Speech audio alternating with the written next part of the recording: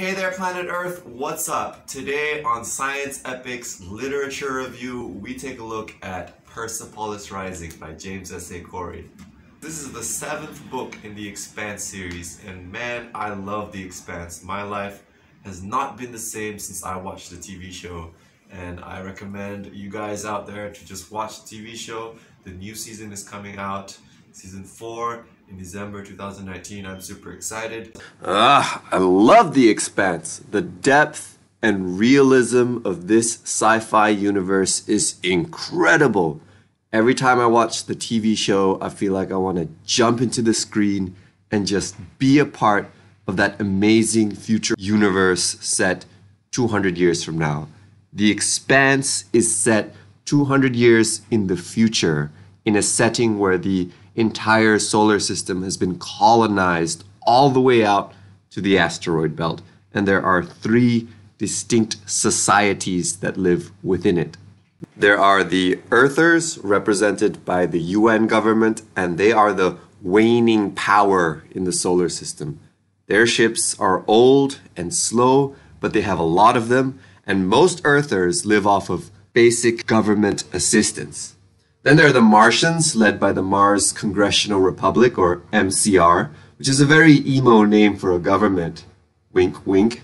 And they are actually pretty emo because their culture is very militaristic and semi-fascistic, because at any moment, the juggernaut of the United Nations from Earth might come over and annihilate them for whatsoever reason. And the dream of the Martian people is to terraform Mars to become more Earth-like in our century, because the Earth in their time period is really messed up, has a very messed up environment because of global warming. And then there's this third society called the Belters, and they live in the asteroid belt among rocky bodies such as Ceres and Eros, and they're represented by the Outer Planets Alliance. And you can think of the Belters as like the Syrians and the Kurds of today, because they're always oppressed. Mars and Earth are always trying to take their stuff. There's a lot of resources in the asteroid belt, like water, ice, and even in the rings of Saturn, a lot of ice harvesting is done in the asteroid belt. And Mars and Earth are in a race, competition to acquire those resources, and they kind of trample over the Belters in order to get them.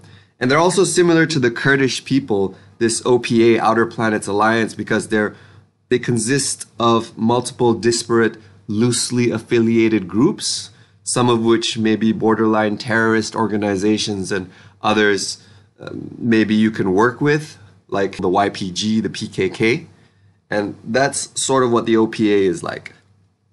Now, the Belters spend most of their lives in near weightless environments, and their human physiology is greatly affected by it. Since their bone and muscle mass are affected by life in zero-G, they are all very tall and lanky people. But their culture is very rich, and they have a very interesting and unique heart and soul to Belter culture, and I think that's very interesting.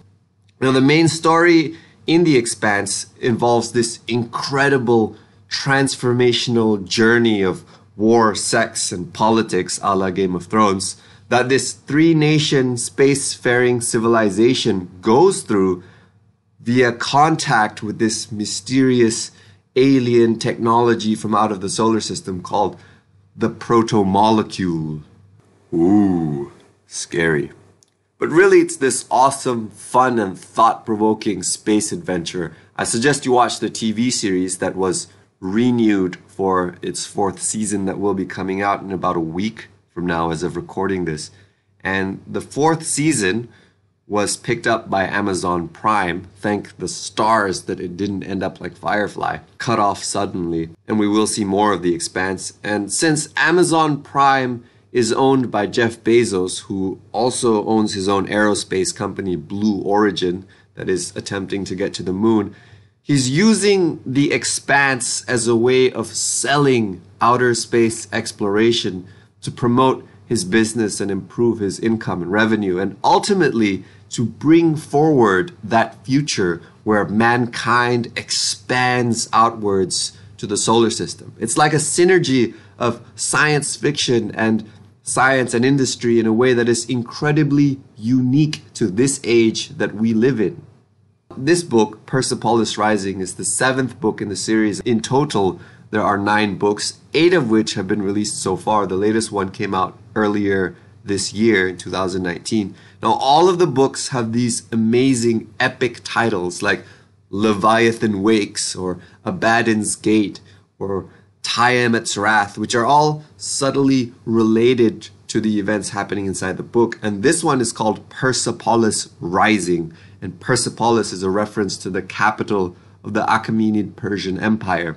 So this book is detailing the rise of a great empire called the Laconian Empire, who are supposed to be the big bad antagonists throughout the novel. Now, the word antagonist is quite subjective in The Expanse because The Expanse is not really a story about one particular person or one particular evil emperor, even though the book does follow different individual POV characters in their own personal struggles. The Expanse tells the story of groups of people and societies. It's a sociological sci-fi drama. Think of Isaac Asimov's Foundation series or Cixin Liu's Three-Body Problem. It's about the progress and interaction of society in a science fiction setting. And what The Expanse does well is telling how real it is. It keeps things 100. It keeps things Ben Frank. And we like to think that as human civilization expands outwards to the stars, that we will eventually learn to play nice with each other, since the amount of space that we could go out to is nearly endless. There would be no shortage of room out there, and we would thus be able to let go of our limiting mindsets and open ourselves up to a universe of possibilities and finally achieve utopia. Well, contrary to that, we might actually just go out there and carry the same old hubris and baggage that we had on our planet, but just on a totally different level. But with planet-destroying nuclear weapons this time. It's totally plausible, and stories like The Expanse provide a cautionary tale to show that short of the threat of complete annihilation by an unknown alien aggressor, that human beings will continue to oppress one another in one way, shape, or form. It's a tale as old as time. War. War never changes. Sorry, I couldn't resist. I was on a road trip reading this novel, and these Laconian guys, this Laconian Empire was gearing up to prepare to invade the solar system, and they were making battle plans and thinking of conquest like it was nothing, like it was their quote-unquote duty and destiny to take over the solar system. And I was thinking to myself as I was reading it, it's like, you guys can't be serious. And by the end of the novel, when the invasion had ended and when the dust had settled, I was subdued by the whole thing, thinking that, yep, that's the way the cookie crumbles. Good job, humanity, y'all done fucked it up again. That's my best impression of a Mariner Valley Southern drawl Martian accent. It turns out that in the world of The Expanse, in the future, that Mars is colonized mostly by Texans and Chinese people. Well, the Chinese thing is to be expected, because being the red planet, and red is a very lucky color in Chinese culture, so it's pretty evident why Chinese people would want to move there. But anyway, Persepolis Rising takes place 30 years after the last novel, Babylon's Ashes, and the solar system is at a time of relative peace, which is something that hadn't happened in a while. Then this Laconian Empire comes along and flips the table, and how they do this is rather incredible, actually, and it involves that mysterious proto-molecule that I told you about. Reverse engineering this proto-molecule allows them to do some game-breaking OP shit. They invent these ships called the Pulsar and Blazar battlecruisers that are unlike any other ship humanity has ever seen before. They look like fish swimming around in space, and they have this self-regenerating plate hull armor and this incredibly powerful magnetic beam weapon that just rips apart enemy ships into molecular kibble in an instant. And this single ship, one of these ships, just wipes the floor with anything that it faces. Entire fleets of the Earth-Mars coalition and these massive weaponized space colonies called void cities that the Belters build. It's funny because I actually study pulsars as part of my radio astronomy postgraduate course. And pulsars are magnetized neutron stars that emit beams of electromagnetic radiation along their magnetic axes. And they can be found within the heart of supernova remnants. Pulsars can be found within the heart of supernova remnants, the cloudy debris left behind by exploded giant stars. Pulsars produce a pulsar wind nebula that sounds to me a lot like what the Laconian ships are using to inflict damage on their enemies. Pulsar wind nebulas are these fast-traveling relativistic magnetized winds that are emitted by the pulsar, and when they crash against the cold interstellar medium produces what is called a bow shock nebula. If you look up pictures of the Vela and Crab pulsar, you will see these shockwave-like structures within the supernova remnant surrounding the central pulsar, and those are produced by magnetic pulsar winds. Perhaps all these signals that radio astronomers thought were coming from magnetized neutron stars are actually the result of battles between ships equipped with proto-molecule technology, and that the universe is actually a dark forest, rife with routine interplanetary violence. The phrase routine interplanetary violence was originally coined by Carl Sagan when the comet Shoemaker-Levy crashed into Jupiter in 1993, but in this case, the violence is all man-made. More on the dark forest later. We'll be reviewing Cixin Liu's Death's End after this. Now, this ship class imbalance between Laconia and the Earth-Mars coalition is one of the things that kind of trips me out about Persepolis Rising after having watched the TV series. I'm pretty familiar with the strategic picture of the Expanse.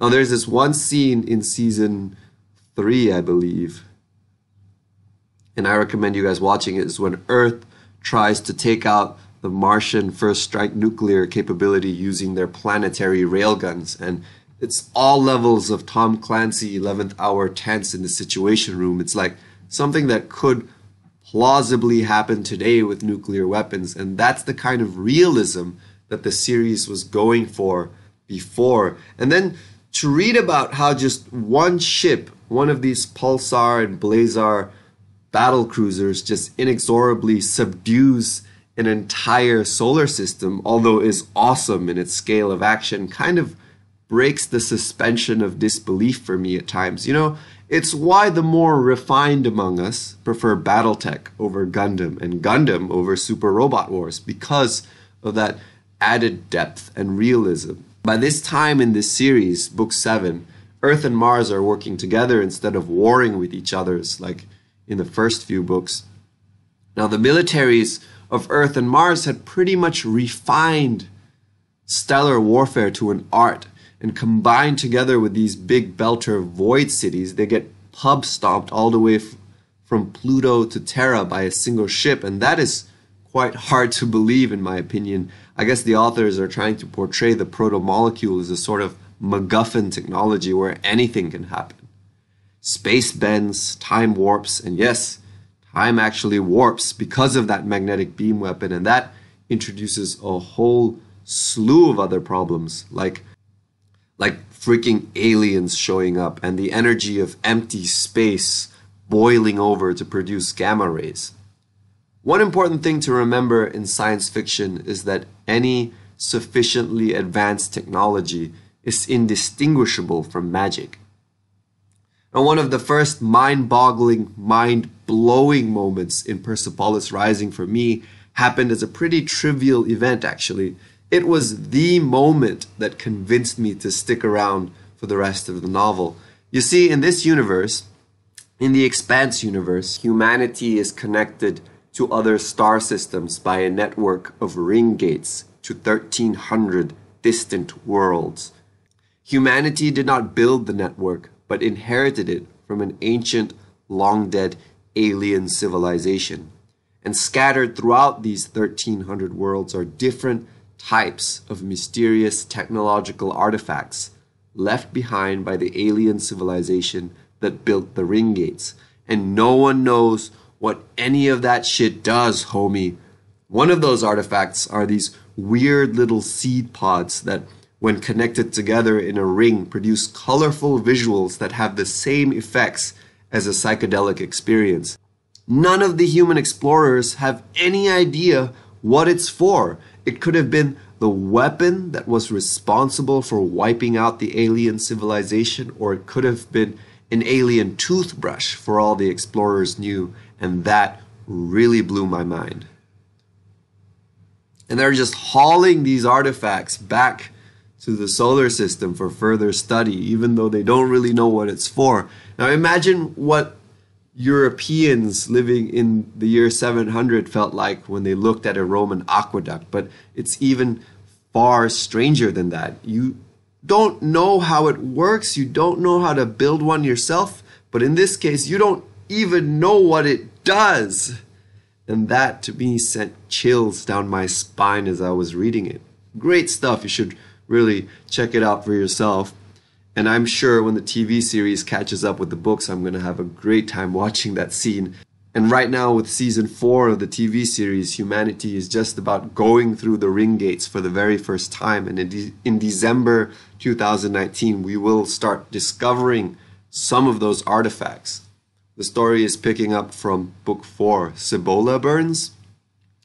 Now, sometimes because the story is so intriguing in this way of discovering alien artifacts, I find myself caring more about discovering the world that the authors had built over getting to know the plot points of the main characters. And sociological stories often have this problem where the sweeping tales of societal interactions are more important than the individual motivations of the characters. So the prose that goes into elaborating character development and character psychology often takes a back seat. But hey, if you like strong woman-female characters, there are quite a few in Persepolis Rising. My favorite one in the novel was Bobby Draper, and in the TV show she's played by Miss Frankie Adams, who actually went to school not far from where I'm recording this in Auckland. She went to Auckland Girls Grammar School near Western Park, where I sometimes go to exercise in the evenings. Yeah, she's Maori, she's Pacific, and she plays the ex-Martian Marine, and she's a badass in the TV show and in the book, but she really comes into her own in this story. This is pretty much her show. She's the one trying to hold the Rossi crew together.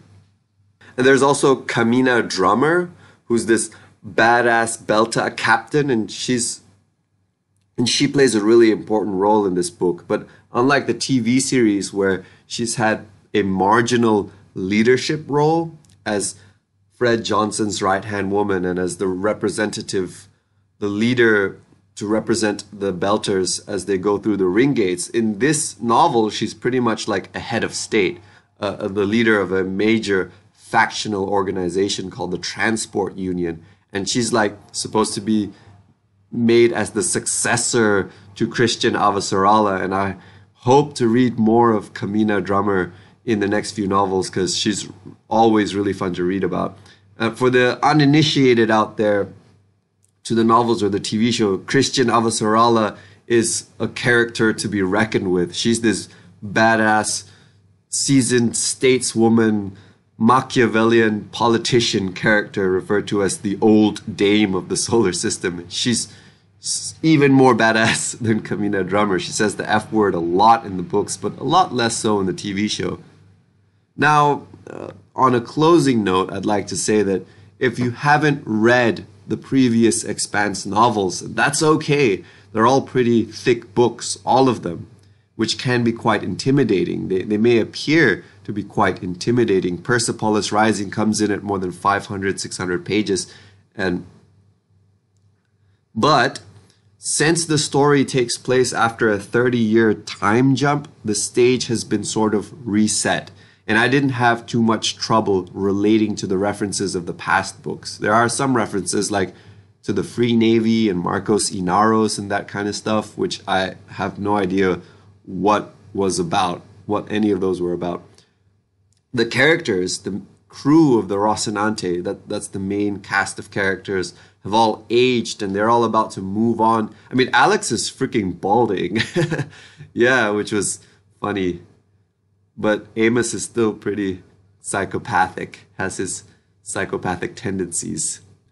Captain Holden and Naomi Nagata are all about to move on to the next phase of their lives, and then suddenly all hell breaks loose on this place where they're at called Medina Station, which is actually just the OPA's behemoth, and the Nauvoo becomes the main hub ship. It's like the central hub of the Ring Network. It's an O'Neill cylinder that was once the mega battleship Behemoth, and before that it was supposed to send Mormon colonists on a journey to a distant star, which is pretty awesome. So the crew of the Rocinante are about to go their separate ways. They're all about to retire when suddenly all hell breaks loose, calling them together for one final confrontation with destiny that will alter the fate of mankind forever. And this book, along with the next 3 final books in the Expanse series, in my opinion, is the ending arc of the Expanse story. It ushers in the final twilight battle for the crew of the Rocinante and marks the beginning of the end for the entire Expanse series. So it's okay to start at this point if you want to know how it ends. Persepolis Rising takes you on the gravity-defying ascent of one final ride. And oh, what a ride it is. That's all for me. Like, comment, and subscribe if you enjoyed this video and if you'd like to be notified for more content from me. Thanks for watching. I recommend you guys to go out there, watch The Expanse, read The Expanse. Next up, I will be reviewing Cixin Liu's Death's End, the 3rd book of the 3-Body Problem series. Thanks for watching, and I will see you guys next time. Boop! I highly recommend this book if you just want to get into the Expanse and you have some knowledge of the background and want to read an Expanse book. I never thought I'd read one of the Expanse books. I had fingered through them at the bookstore and I thought, oh, this is just too much of an investment. But I ended up doing it, and I'm glad that I did. I might even make a video to talk more about pulsar wind nebulas, also known as Plarions, because they're quite interesting too.